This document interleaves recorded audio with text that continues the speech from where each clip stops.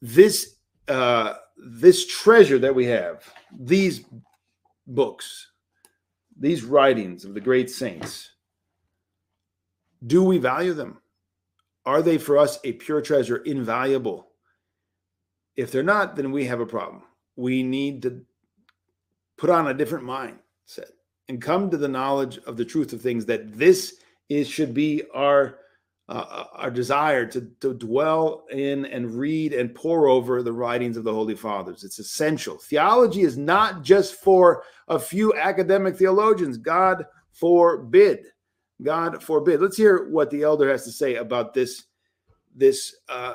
contemporary plague in the 20th century, 21st century, on the people of God, is that they are in total ignorance of the church fathers. Now, once upon a time, he talks about how in the West, because of the rise of Protestantism, the papal Protestants sought to do away with the reading of scriptures that had been now printed in many, many copies and were accessible to all the Christians, because of the bad and heretical interpretations that they saw coming about all over the European landscape. And so they said, well, better not to read lest you fall into delusion. And there is this, that's not the right position, of course. That's a very mistaken position that they took in I don't know, desperation or whatever it might have been, but not the proper way at all. And of course, they've repented of that, and eventually all of the Western Christians, the various sectarian groups or churches, they all embraced the reading of Scripture. So it was a grave error. Well, if we are talking about the fathers being something reserved for academic theologians, we're not much different than that response of the Pope and the papal Protestants to the Reformed Protestants of the day. We're not much different if we keep the church fathers on our shelves and we don't take them down and read them, or we think we can't because we're just simple people, or we think they're only for the academic theologians. This is a grave error. Listen to what Elder Athanasius says. If we do this, we remain in total ignorance, he says, and we lose it all, such that our people become alienated from the mindset of the church. This, in turn, brings about another evil, which is that the mindset of the church is divorced from academic theology. Not only are we divorced from the church fathers, but academic theology, the supposed theologians that only they can speak about the church's theology, they become separated from the church, the life of the church, the prayers of the church. This is very characteristic of academic theology today. People who become academic theologians, they're very bright. They're very gifted in many ways. They analyze things. They pore over things. They're systematic. They're stellar academicians, right?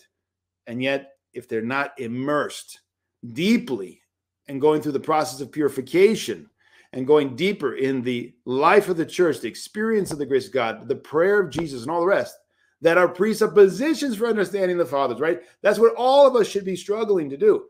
Both and, not just one or the other, not just, oh, I'm just going to take my prayer up and go over here in the corner and you pour over the scriptures and the fathers, or not just, oh, I'm just going to busy myself with reading the fathers, reading the scriptures. I don't need to do the whole ascetic thing. I don't need to do the prayer of Jesus. Do I really? Do I have to go to services? They're kind of boring. I don't understand them. They're in a foreign language. All of this kind of thinking, this division of the life of the church and the various aspects of the life of the church, for whatever reason, is a tragedy and will not lead to purification, illumination, glorification, the goals, and the healing of our souls ultimately, right? We're going to be, in part at least, we're going to be deficient, but it's much worse than that in reality. It's a great misfortune. Theology, he says, has its treasury in the church, not in university lecture halls. Of course, the theologian is one who prays, not one who studies. Theologian is one who prays. That's what a theologian is. Somebody who knows God experientially. The atheos, the atheist, is one who does not have God, right? The one who has the word of God, who speaks the word of God, who communicates to the world the word, right, is the theologos, right? The one who has and teaches the truth about God. So true theology is indispensably connected with the church.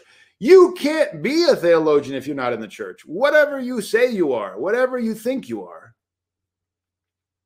it's a part of the definition of being a theologian.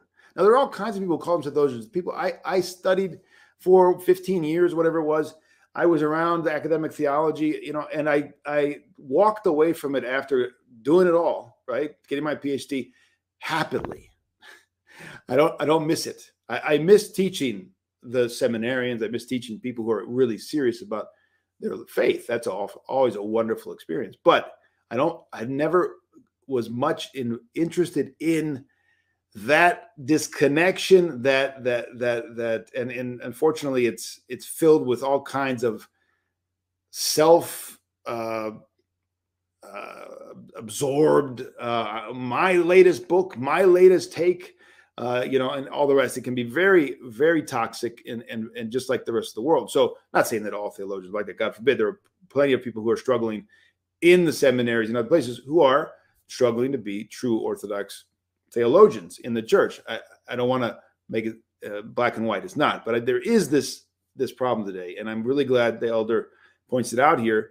And we need to be cognizant of it and not run to those who have the title, the PhD behind their name, thinking that here we have somebody who is a true theologian. That's not the criteria laid down by the fathers. Now, the fathers of the church all the true theologians were fathers of the church, not professors at a university. Again, very basic, and yet we need to say it and drive it home. Fathers of the church, the true theologians, fathers of the church, not professors. Very, very few. Maybe in the 20th century where we have orthodoxy warming to the idea that academic theology is something that it can be embraced, because we didn't really have academic theology, frankly. It's a Western phenomenon until the 20th century, for the most part, for most in 19th and 20th century, for a lot of Orthodox. And it is the source of a lot of distortion, right? A lot of the Westernization that came to the Orthodox, especially in Slavic lands in Russia, where they're teaching in Latin in the 1700s. I mean, that is a distortion, a gross distortion of our life in church and an understanding of theology, where we're following blindly the trends of the day, which would have been Western theology and European intellectual movements and all the rest. So the fathers of the church are the property of the church, which is precisely why a sermon must be theological, right? Another big thing he talks about, we're not going to get into tonight, how important it is for sermons to be both theological, very theologically based, and understanding the theology of the church, and preaching and teaching repentance, always calling people to repentance. Theology is an integral part of their church. It's our nourishment when we must return to it. The great theologian, Father George Florovsky, who was an academic theologian, in our times especially, concentrate on dogmatics, he says. Teach the dogmas of our church. This is an extreme necessity, he says. My friends, today our ignorance of the doctrine of our faith causes us to fall off 1,000 cliffs. We must return to our theology. Okay, a little bit break from the book of Revelation, but very important here, because what we just talked about, how important it is to run to the church fathers like St. John of Damascus, St. Ephrem of Syria, right? And understand the scriptures through the great theologians of the church, those God-seers, St. Ephrem, St. John. They were monastics.